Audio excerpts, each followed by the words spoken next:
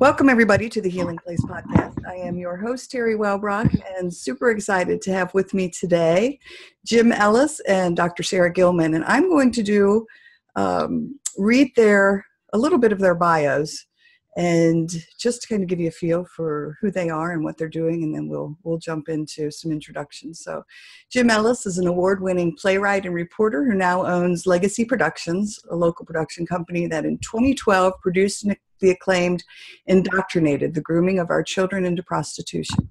An author of 8 books and producer of 100 video presentations, Jim is now working on a new educational film, Keeping the Peace, which he is here to talk about today, supporting law enforcement officers in their mental and emotional wellness.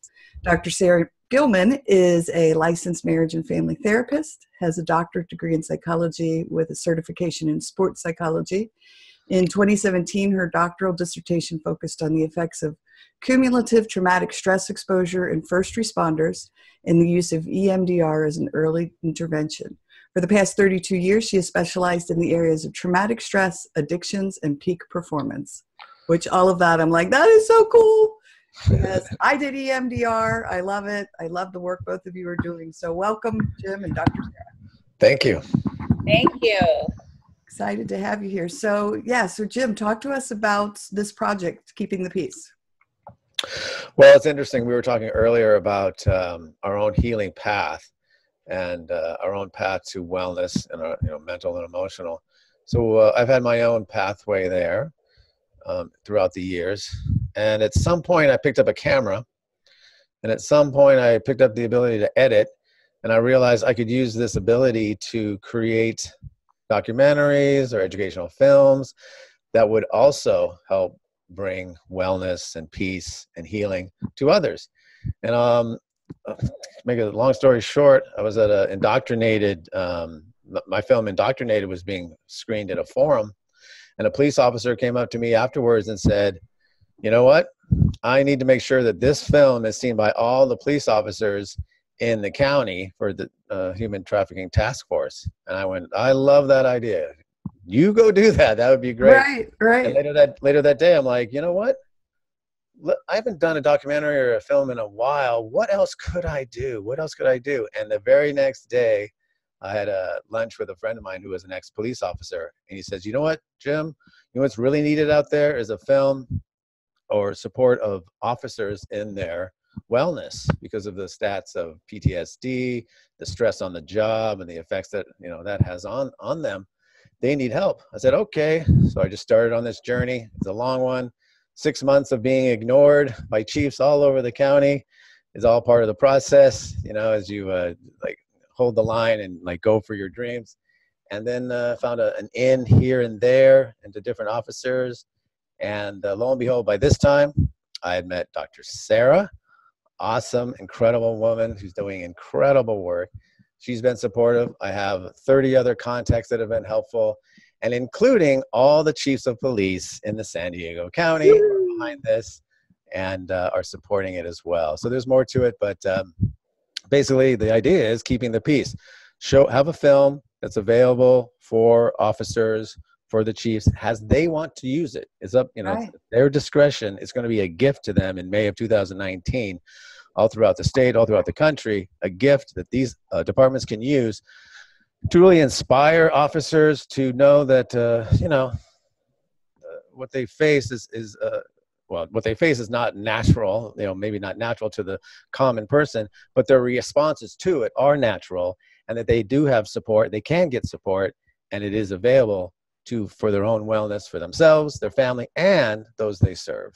Right. And not just direct trauma, but secondary trauma, which is a big part of what they experience. And Dr. Sara, you can probably address that as well. Yeah, it doesn't have to be your emergency to experience some of the impact. One of the things that I looked into in my doctoral process was the impact of the cumulative, the pileup, the year after year after year of being chronically exposed to really human tragedy. Now, they have training, and so at least they have the experience in being able to do something. you know, the rest of us would run away from some of these critical incidences because we don't have any training or skills, or we need to keep ourselves safe first. But it's the cumulative stress. It's not necessarily one incident, although, you know, that could be a tipping point. But it's really about what's happening year after year, decade after decade. And, you know, the mortality rate for police officers, correction officers is following retirement is like 18 months to 5 years. And, you know, these folks retire early per se, because they have to, you know, in their 50s. And I don't know about you, but I'm past my 50s and I got a lot of life left. Right. So we won't go into age anyway, but, you know, so it's really tragic that that's the life expectancy, because they've given so much of their life force, if you will, and it's been drained from them for these decades of service. Right. But this film is to talk about the hope aspect of it and what can be done, that they can do. So what is the process of with this film, and what exactly, like, kind of walk us through what you're doing with it and your hopes with it? Okay. So far what I've done is, I have enough footage right now with all the different interviews, 30 plus, to create a mini series. I mean, I have so much footage. So, but what I want to hone it down to is— Be careful what you wish for. I know. Well, that's coming. I'm going to hone it down to 30 minutes for one of the pieces. The overall educational film, Keeping the Peace, will be 30 minutes. And what it's going to do is going to be inspirational. So it's going to be inspirational, and that'll give the officers hope. One of the ways you give anyone hope is to actually have a reflection back to themselves, a reflection of what they've gone through. It's a way of giving empathy and compassion, which actually reaches people if you can give a reflection of them. So they'll be watching a film where they'll be seeing different officers, and including different chiefs, talk about what they have seen, what they have gone through. And the key point about the film, besides showing, you know, what officers have gone through, giving them empathy and compassion on a certain level, it will also, you know, itemize the different ways that they can get support. And the big point, and I really think this is the big point of the film, besides the fact that it will open up hearts and minds on this topic, is that we have police chiefs giving the green light.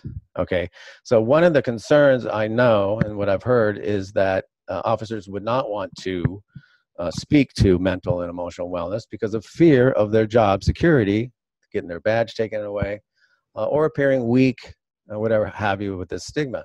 And I think maybe Dr. Sara can talk about that as well. But when you have police chiefs saying that they do get support, and that they really want their officers to get the support that they need, to me, it's going to be a big green light that will, at the very least, bring up a conversation that is very vital, where the final result is permission granted, permission desired, and officers knowing that they can take that path. Yes, absolutely. And I couldn't agree more. We sadly had an officer that killed himself in a park in Cincinnati recently. And just so heartbreaking because, you know, and I know the impact that it probably had on all of the officers in the city, you know, whether they worked with this individual or not. And just heartbreaking, I mean, for everyone involved. And so if you can do something that will, yes, address this and prevent this and help officers, absolutely. I love it. Thank you. Okay. So yes, so he had asked you to maybe address this, Dr. Sara. The stigma. Well, I wanted to just kind of say, when I met Jim, it was at the sort of the beginning of this project, and I was so excited. Now, that was a while ago now, and I'm still really excited, but here's the reason. The potential for this in the departments across the nation, the message and seeing their own peers, and like you said, the chiefs who have started where they started, reflecting back on their own careers, and the permission, the potential here for breaking through the stigma and creating a common language, and talking about one thing that you and I are passionate about, Terry, is our EMDR. Yeah. You know, Jim's a civilian. Jim's outside of mental health. And he was starting to, he caught the passion very quickly. I go in and my team goes in to police departments all over our county at briefings when the shift change so we can catch everybody. And we get like 15 minutes to check in, talk about mental health, resilience, post-traumatic stress, what to do, and reach out. But we're just beings, you know, we can only do that so often, you know, but the potential of a film to be in the library of every police department in the country, I was relieved, because maybe that means I can retire one day. But I think the message is so clear. And I also watched Jim's sort of evolution of when he got to interview somebody and the story that he heard. And, you know, I'd get a text like, oh my gosh. And I was sending emails out to chiefs that I personally knew. And Jim remembers this because I let him know that I was doing this, or I asked permission. I said, hey, this guy's legit. In other words, open your door, please talk to him. Let him in, right. This project, because you all know that you're either in the door at the department or you're not. There's no in between. And so I felt strong enough and passionate enough about what he was doing that I was willing to say, please open your door. This is for sure. And, you know, here we are at the tail end. It's really exciting. Right. So Jim, were you aware of EMDR and its uses before meeting with Dr. Sara, or was this something new that you brought into the film? Yeah, when doing my research, I did come across the term EMDR, but I did not know exactly what it was. I just knew it had a certain good results. And what was awesome is that Dr. Sara, when I did do the interview with her, I think it was maybe her idea. It's like, why don't we actually do a session, or somebody could be doing a session and I could film that. Because what that can do is I could really give a clear idea for somebody who's watching what it looks like, because you can explain it like with a few words, but when you see it, it can, I think, really help the mind of the observer to know, okay, I would be sitting there, this is what it would look like. And then in the interview process, we hear, you know, what the results are, and Dr. Sara described the process. So I'd not heard about it before. I'd done my own kind of regression work and different modalities that I've used in my life, but I'd not heard of this, but I've heard great results. And luckily, we now have great footage of it. And besides the 30-minute version of Keeping the Peace, I'm going to have shorter vignettes that could be used on YouTube and things like that. And one of them is definitely about EMDR and the work that Dr. Sara does. Wonderful. Well, that's amazing. And yes, EMDR was certainly life-altering for me. You know, it took 4 years and 98 sessions, but we had a very tangled ball of trauma history with me from age 4 to 22, with just a lot of stuff to go through. And we had to keep going back into it. But I tell everyone, you know, it was certainly life-altering for me. You know, it's amazing, too, that EMDR International Association has a particular directory of EMDR therapists around the country that if you go on there, it's flagged of whether they have cultural competency in working with first responders. And I just got a text the other day from a lieutenant I know in a department that's back at the FBI Academy. And she sent me a picture of the presenter's PowerPoint, and it said EMDR in law enforcement. And that's at the FBI Academy. Now, 25 years ago, I was a firefighter and a mental health professional, and trying to even say the word CISM, critical incident, how about coming in for a debrief? I mean, you know, it was a tough road to get where we are. And so I think Jim's film, it's so ripe right now. It will not be dismissed. It will be absorbed, which is really fantastic. I think that's fantastic too. Absolutely. I was wondering for the audience, I don't know about your audience if they know what EMDR, but can one of you, or maybe Dr. Sara, talk about what that exactly is? Or? Go ahead, Dr. Sara. Yes. That's okay. Okay. EMDR, eye movement desensitization and reprocessing.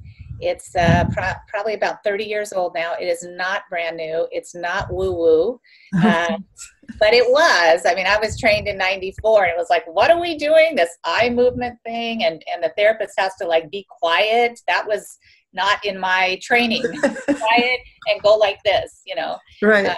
Back and forth. And so it certainly has evolved, as has neuroscience. And in its very simplest form, why we think it works to sort of redigest experiences and memories. You know, I say it's holographic, sight, sound, smells. That's how we hold them in our systems, in our supercomputer. Some information is filed, most of it's filed really well in our supercomputer, and some gets disrupted in the filing and gets stuck and begins to produce hiccups in the nervous system, flashbacks, you know, all those kinds of things. So EMDR somewhat replicates what our hard drive already has, and that's the system of REM sleep. So it's activating the whole brain and the nervous system to file the data in an efficient place. When it's inefficiently filed, we have symptoms. Panic attacks. Yeah, you know, it's the pileup. And so EMDR is in the top 3 evidence-based treatments for PTSD.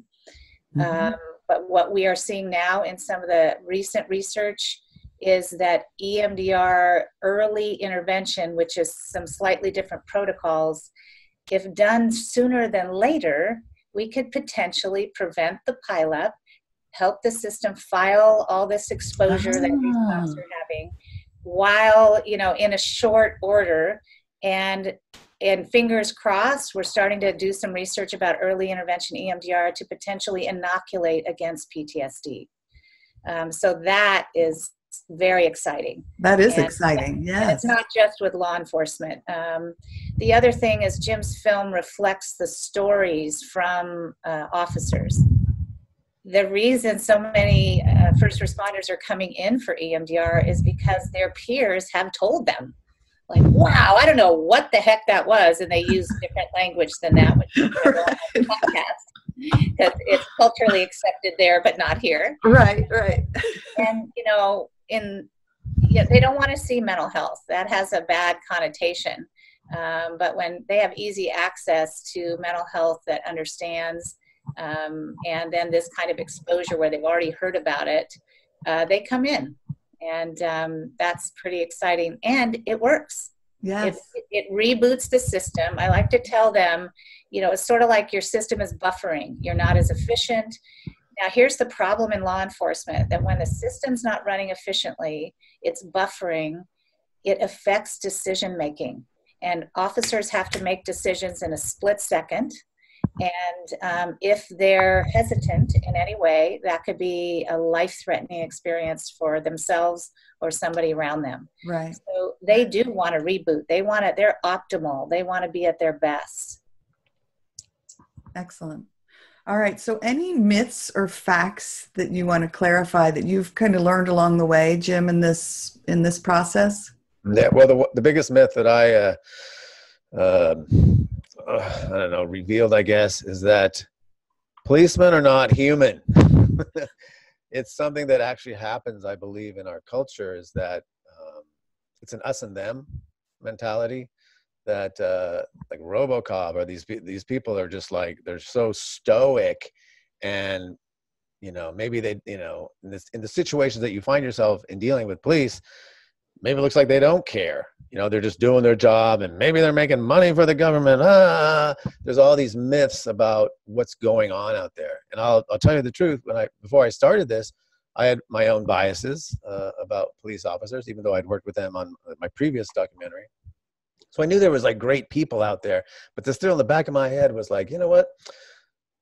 They're not human. Okay, so what happens is you just go one little layer below that surface, and you find what I have found is the biggest hearts, the most caring, the most service, the people so willing, male and female, to sacrifice so much for the good. Because they, you know, to go through so much of what they've gone through and to remain in a job like that, there's got to be some motivation in there that is beyond comprehension, really. Yeah. And right. So the myth, and the story I always like to tell is, before I did this project or started working on it, if I'm driving and I look in the rear view mirror and I see a policeman back there, I'm like starting to sweat. I'm getting a little nervous, like what's happening? Right. Swear to goodness, I had this experience after starting working with them and knowing that, oh, these are just people too, and they're doing their best. And a lot of them are doing incredible work. Now I drive, I look in the rear view mirror, and my thought is, oh, good. Oh, good. They're around, they're here, they're serving. So my biggest vision one of the biggest visions for this project is, yes, wellness for the officers, but also a shift of the culture to realize they're accepting their humanity, their humanness. We see them the same way. We build a community that was good for one unified force for the good of all communities. So that's like the huge vision for for the project, is that we shift a culture. We are one force for the good of all communities. Excellent. Let's not leave out those families of the first responders and the police officers. They too make an incredible commitment. Jim's talked to them. I've worked with them for many decades.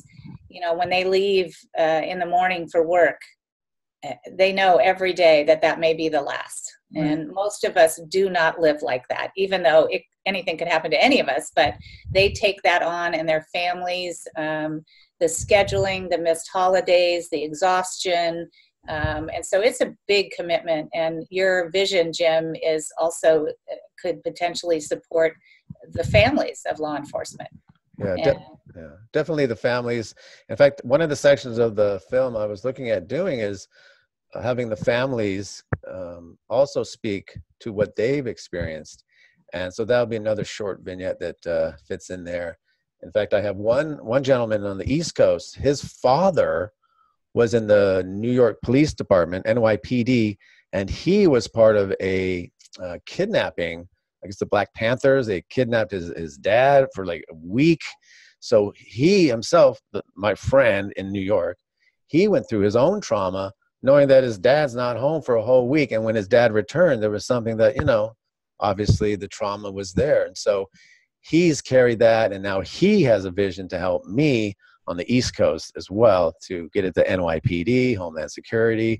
So we're all going to be helping each other out. And thank you, Dr. Sara, for mentioning the families. I love that. That's I talked to you about it a little bit before, Jim. The vision of this podcast is to bring people together, to all help each other. And I say, to shine the light of hope, but it's, as we hold hands, and that light just gets brighter and brighter and brighter. And I just, I love it that you're getting the response you're getting in support of this, and that it's going to, that it is going to go out and reach who it needs to reach. So that's thank you. And also what I'm thinking about it is there's so much media attention on those certain circumstances where there's an officer involved shooting.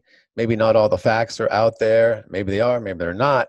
But there's this trend towards total negativity towards the police, right? So that has, I think, an accumulative effect as well on our minds as a society, but also on the police officers who maybe feel even more us and them, like, they are the threat, So this is going to buck up against any agendas maybe that are out there to paint all officers as, violent and shooters and, whatever that negativity is.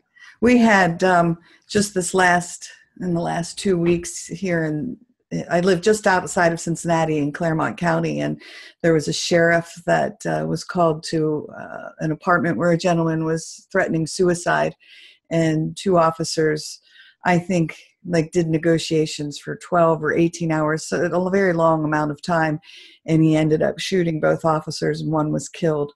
But the outpouring of support from this community has been so incredible, and just it was overwhelming. And from all over the country, they did a procession for his funeral, and it was miles upon miles upon miles long, officers coming from Florida, officers. I mean, it was incredible, and how beautiful, the connection was. And that part was amazing to see how the community came in support of the officers. Yeah. And, you know, Jim, I think your platform in terms of having it's media. And part of my advocacy is I've tried to hold some media folks accountable to what are they evenly representing first responders and law enforcement? Where are they really focusing? And we know that most media, no matter what it is not presenting the whole picture. We see an angle of something, and then I have the honor and privilege sometimes to watch the body camera video of the other angle that happened, you know, which can't be released yet because of investigations and legal and all that. So the public is left with this perception. And no doubt, there are bad apples in every career. We know that. Right. One thing in Austin, Texas, in Austin Police Department, the police psychologist is in the midst of an incredible research project with using EMDR early because there's some data that suggests this cumulative subthreshold PTSD, okay, the post-traumatic stress injury that many of them live with, is linked to excessive force, okay? So that's a whole neuroscience, and, you know, but the goal is that if there's intervention early and the system gets to reset, that the pileup won't be creating this post-traumatic stress injury, and we can watch excessive force reduce. So that's really exciting. But your platform, Jim, with media is really important because it's the rest of the story. You know, it's the police officer who's a mother of an infant that had to go on call to CPR of an infant. And you know, that's a mother. She's a mother first and a police officer second. And how does she go home that night and not have it impact her relationship? Or the detectives who are on these child abuse cases, and they watch the material, the photos and the film over and over and over, and the data, and they go home to their elementary school age children.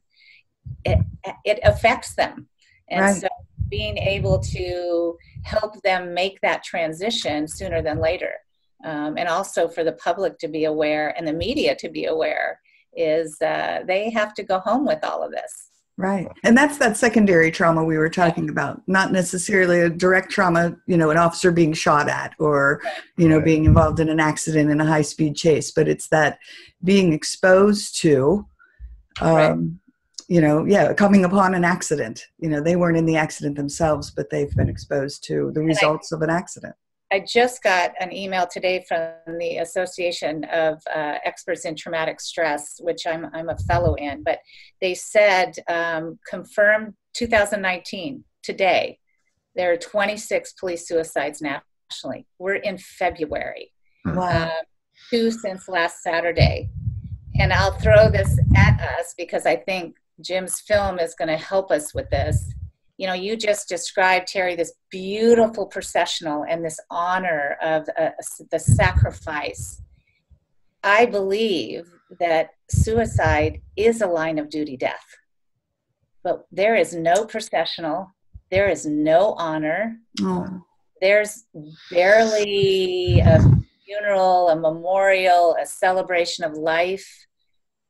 Families don't know what to do. Oftentimes they feel like the law enforcement family also doesn't know what to do, so they get left behind, or it's quiet, you know, and it's like, I just go, oh, we're missing something here. What a beautiful way to look at it. I mean, for such a horrifically sad situation, but yes, it is the cumulative effects of the job. Mm-hmm. Yeah. Wow. Could I mention it reminds me of one of the interviews I did with a retired Department of Justice officer. I did an interview with him, and he was talking about what happened 30 years ago, an incident 30 years ago. And I think I've heard this is one of the hardest things to do as far as trauma for an officer, is to go to a parent, a mother or a father, have to knock. Imagine that. Imagine yourself approaching a door that you're going to knock on the door or ring the doorbell, and you have to give the news to a mother or a father that their child is not ever returning home. Right. I've heard that the blood curdling, like shrieks, like just sears into their soul. It's like always there, that pain that they have been a part of, have heard. And at the same time, they have to hold a strong front. So the interview that I did with this gentleman 30 years ago, he had to deliver the horrible news to parents about a child that was involved in a car accident in a passenger seat. He told the mother, the father, and then the 5-year-old sister wanted to give this officer a teddy bear. The 5-year-old sister of the boy that was killed said, "Please give this to my brother wherever he is, because he gave this to me." Oh. And this officer that I was interviewing, months ago, he broke down. He broke down and he goes, "I can't believe I'm crying about this now. It's been 30 years. That gives you an indication how we store things, how we have to do our duty at the time. But then only when it's maybe safe and maybe you're in a good company and maybe somebody's really listening to you, then it's safe to let it go." And afterwards he went, "I can't believe what I just experienced, grieving about that experience from 30 years ago. I feel so much better." Mm. So I imagine amplifying that so much better across the nation and the EMDR work that it's doing. Right. I mean, your vision about hope and healing, hello, let's all work towards this. We can have this. Right. And the educational piece of the film, Jim, because when that happens, and people say that all the time in counseling, "I can't believe I'm thinking about this right now." That was 20, 30, 10 years ago. We get the opportunity to explain that the database that we have inside of our supercomputer doesn't have the calendar that says, "Oh, that was 30 years ago." It just says, "I remember that," and it pulls up the file as if it was now, and as if you relate to however you relate to it now. And Yes. I am sure with that officer, many other death notifications since then. Right. Okay, so it gets cumulatively piled because our system wants to file things in a similar place that are similar, so that when we need it, we get the learnings. And as Terry, with EMDR, is you get to keep the learnings and the meaning of the experience.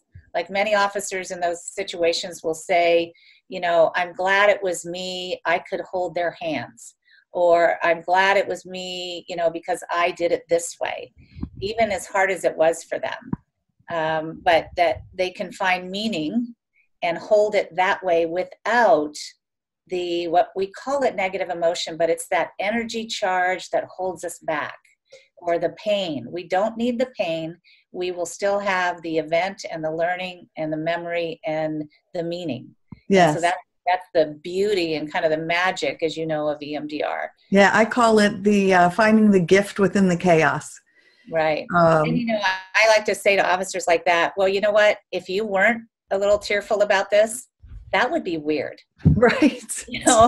This just shows you that you are still human, that you have not shut down your humanity, which many feel like they have to do. They're compassionate and they're, empathy just to survive. Right. But the relief that you talked about, Jim, the potential of this film, is amazing. Because it provides the education, it provides the permission, it provides the relatability to the peers, and then a little bit of education of, hey, you're not crazy, you're human. Right. Very good. Jim, I know you and I talked a little bit beforehand about, did you want to touch any on your own personal journey at all? Well, yeah, I think it's important just to note that we're all on a journey, we're all human, and we all have a path, and part of that path is we will be wounded, in our own different ways. It's part of the growth, but I think the growth happens when you return. So part of the process is to be wounded, but the strength and the truth of who you really are appears upon your return, like as you grow, as you come back. It's like your comeback story. Right. My own comeback story, it's not as dramatic as, these officers, but it was just, neglect. I mean, I grew up neglected, ignored. This is my own personal story. People in my family might not even say that's not even true, but my perception was not important, unimportant, not to be seen, not to be heard. So what's my comeback story? Oh, I know. I'll be a writer, and I'll be a producer, and I'll make film. I'll be seen as much as I need to. I'll be on a Zoom call where it's videotaped. Hello. I mean, whatever it takes. So, you know, the strength that I gather in coming back, it also might even give me power to face the idea of, you know, not being important enough, not having enough value. My expression doesn't mean anything. These are all my own PTSD in a way, my own belief system that was built over time as a child.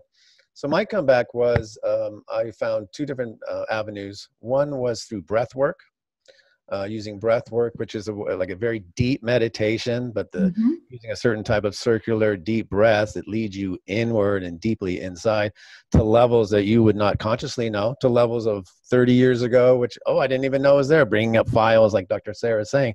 This breath work takes me so far inside that I would find these files, find these places, and it's the actually looking at, to not discard or put it away, but to actually look at face to face that monster from the dream, right? As long as you run away from the monster in a dream, it has power.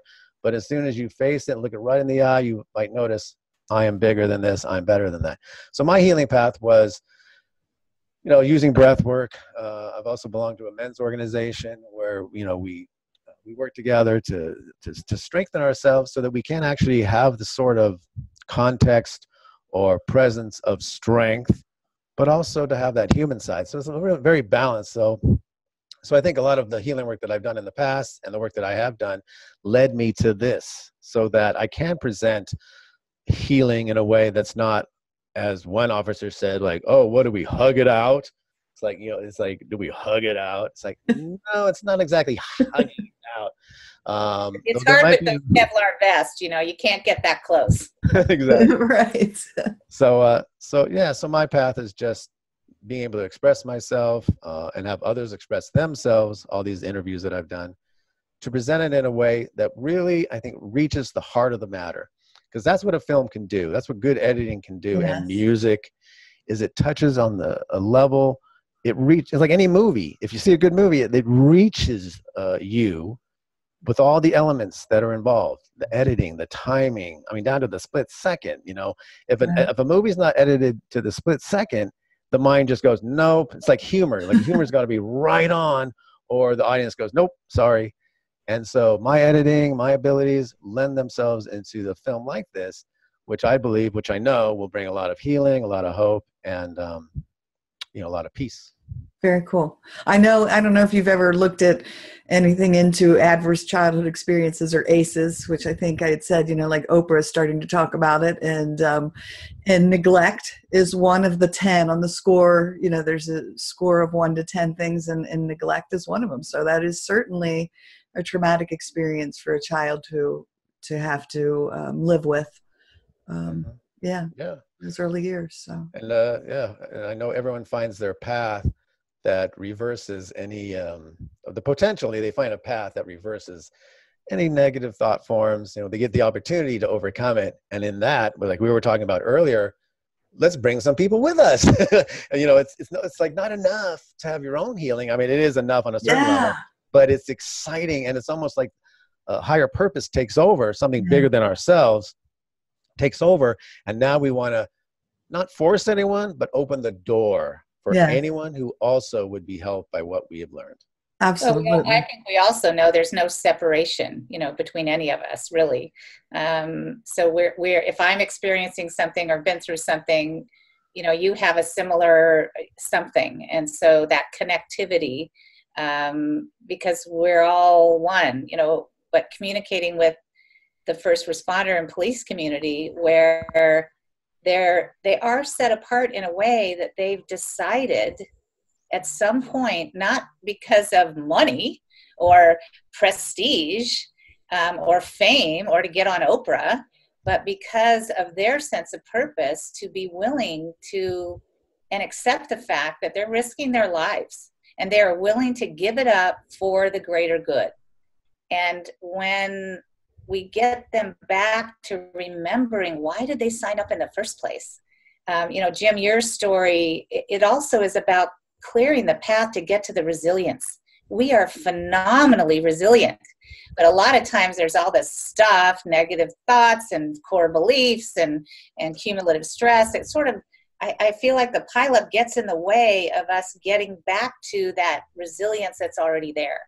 And when you come back in the journey, you're grabbing your resilience and bringing it forward. And we really know now that there's some things we can do currently to what they're called protective factors for people in these high hazardous jobs to protect themselves and to build on their resilience. Resilience isn't a gift at birth and that's it. You know, we have to fuel it and build on it and clear the path of all the other stuff. So this, I think the film has the potential for being able to remind people to work on their resilience and maintain it throughout the career. And I'd love to see the mortality rate of cops change. Oh, you know, it's, for sure. That's the goal. You know, the goal isn't let's reduce the suicide numbers, which of course that's the goal. But how about the quality of life throughout the career? That's really what I think this film can help remind everybody of, is to build on that. And what's interesting too, what's interesting is you might not know this, but Sarah and I, we had a connection. There's been many different connections, but like the way the universe works, right? It's kind of playful. It puts people together. And I was working on a success story, a woman who actually, a woman officer who was with San Diego Police Department. She was actually shot in the neck. She was shot in the neck, and she had to have her own comeback story to her resiliency and, you know, overcoming that. And her name's Heather Seddon, and she'll be highlighted in the film as a success story of somebody who went through incredible trauma. Now she's a detective, you know, and she actually does speaking engagements where she speaks about hers. And then Canine too. Okay. Yeah.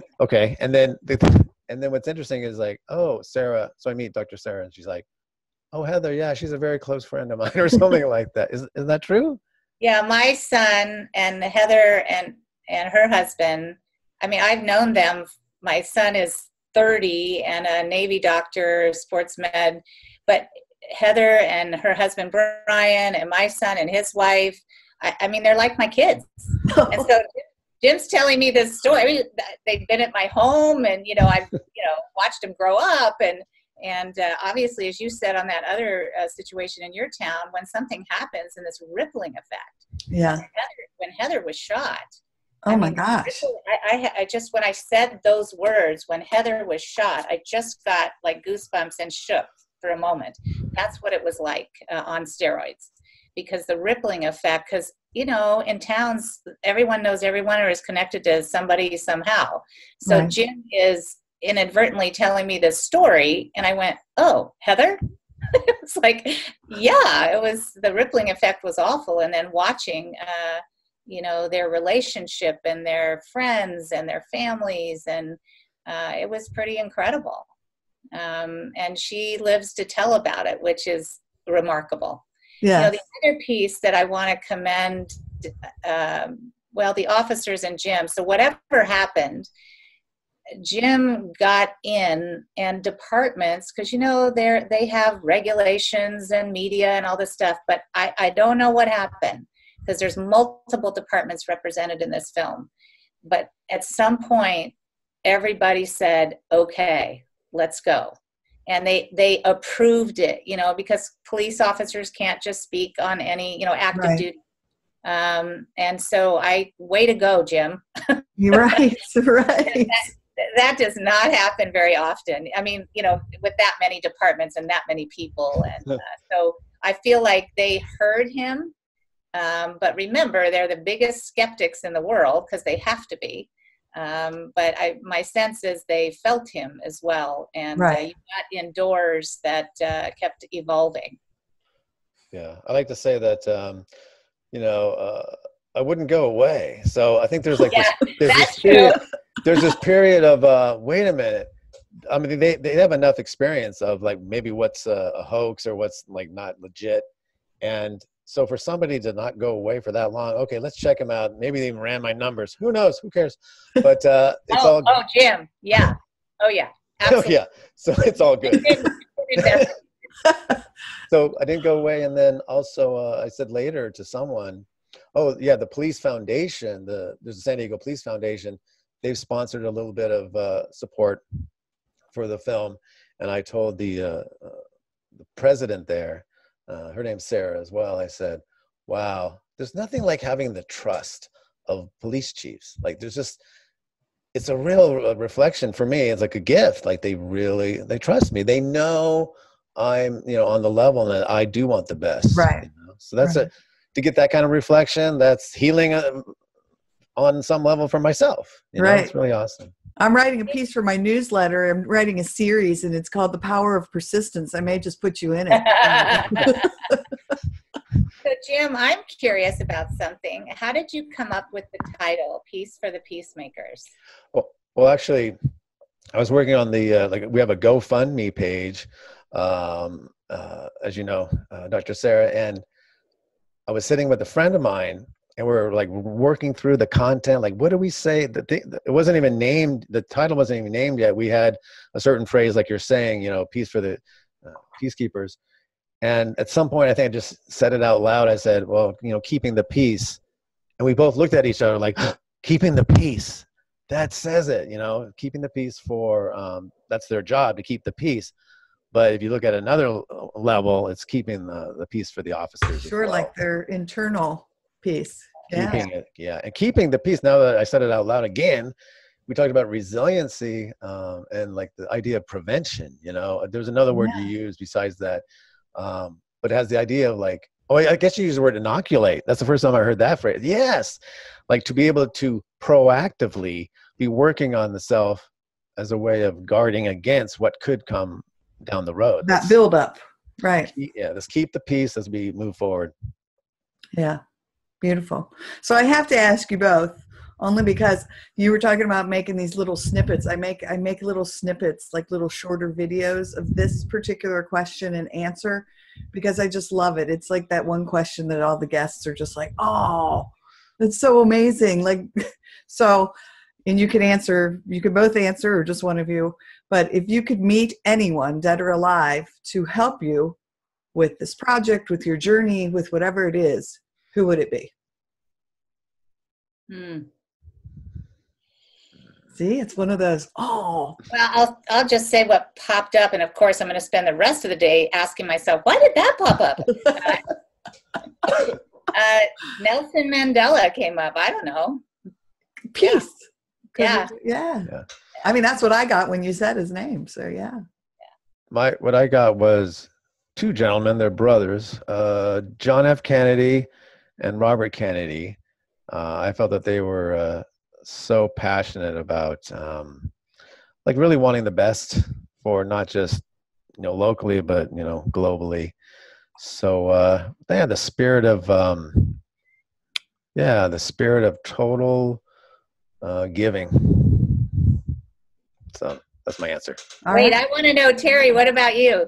I say Mother Teresa. Yeah, that's in there. Yeah, because she was that spitfire. Yeah, get into the trenches, and that same sort of thing that we've been talking about, of kind of holding her hand out and helping those who are struggling to get out of the trenches. And the work you're both doing is certainly that same sort of thing. And I think those of us who have been through this and then go back down in to be like, come on, you can do this, come on, you can do it. So, and she did that. She held people accountable to get in there up to their elbows. I love that. Yeah. Yeah, for sure. Yeah. All right. So any other things that you want to touch on, either one of you, before we close out? Well, I did want to give your audience a vision, because I think the more minds that are on this and picture this, imagine this, will be as helpful. I mean, logically and also like on an ethereal level. So the vision is this: May of 2019. It's coming up very fast. It is a week that they designate as National Police Week, May of 2019. And that is the week or the vision is that we have care packages that are created across the country. In this package is the educational film, the 30-minute film, as well as some of the vignettes that they can use if they need to, as well as, different things like, maybe a study guide that they can use in watching this. And they being the different departments across the country, the different police departments. So it'll be a special day dedicated to this activity where all these different contacts that I've made are able to deliver this care package. And hopefully we'll get media in each of these locations, like a care package for the police departments, for their own wellness. Like, this is different. So that'll be happening across the country. And in San Diego, where Dr. Sara and I are, I'm planning a special event where we can show the film as a premiere and also have a panel of experts speak, different chiefs, maybe Dr. Sara, if she's available, that'd be awesome. And they could speak on the matter and have a real, upbeat event around this vision that we have. So that's coming up in May. I'm fundraising now to make sure that all the different pieces get paid for. So can I mention my website? Sure. And I was just going to say, what is your website so people can get on and find out all about it? Yes. Awesome. So for the website you would go to see the details. I actually have a running calendar of all the details of all the updates. You could find the details there, as well as the funding page. There's a link on there. And it's legacyproductions.org. So it's plural, Legacy Productions. And I'll put it here. I'll edit it in so people can have the visual that are looking at the video, but yes. That's awesome. And then you go to that page and you just, a little bit like maybe halfway down, you'll see an image of police officers and the logo for this project. You just click on there and then you get right to that site. Wonderful. And I want to mention too that one of the promotional videos that I made is called I Have Seen. So it's a montage of these different chiefs and officers talking about the different things that they've seen over the years. And there's, there's music underneath it, and it's very, I think it's heart touching, and it's also mind opening. And what's interesting, Dr. Sara, maybe you tell the story, but there's a link there too for something Dr. Sara wrote that was kind of related, but it was related to that episode.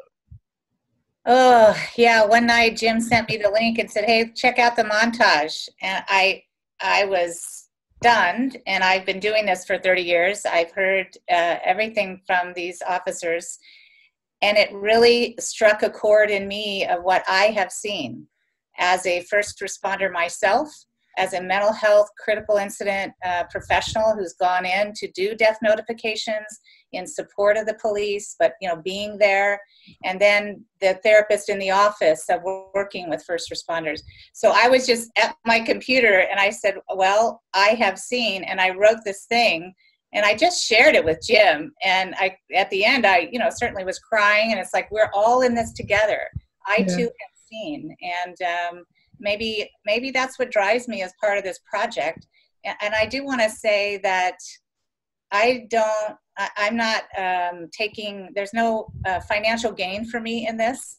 And when I want people to think about donating any amount, when you do that, you can look up at the next police officer you see and say to yourself, and perhaps say to them, hey, I just contributed to your wellness. Because this is going to ripple out. So, so many people ask me, well, what can I do for the first responders that have helped me? And you can get involved at any level. Every dollar, is helping this get out. And so donate and do the feel good, whatever amount you have, and then let your law enforcement, even if you get pulled over, you could say, hey, I just contributed to your wellness. Right. Yeah. So is the video on the website? Yes. I Have Seen is an 8-minute short promo video. It's on the website. Yeah. Wonderful. Is it on YouTube or Vimeo or anything too? Yeah, it's unlisted on YouTube at the moment. I can unlist it, and I can send you a link as well. Yeah, well, I'll certainly share the website, but if it was YouTube, I was going to share it also on the on my Facebook page and my social media. So definitely Yeah, definitely on YouTube. I'll send you the link. Okay, cool. Wonderful. All right. Well, it has been an absolute honor having both of you on. Thank you so much again for the work you do and for sharing this with the Healing Place podcast audience. Yeah, I appreciate the time, and I love being on your team of hope and healing. Let's do it. Yeah, absolutely. That's wonderful. All right. Well, everyone, thank you for listening into the Healing Place podcast. And until next time, remember to be gentle with yourselves. Thanks. Bye-bye.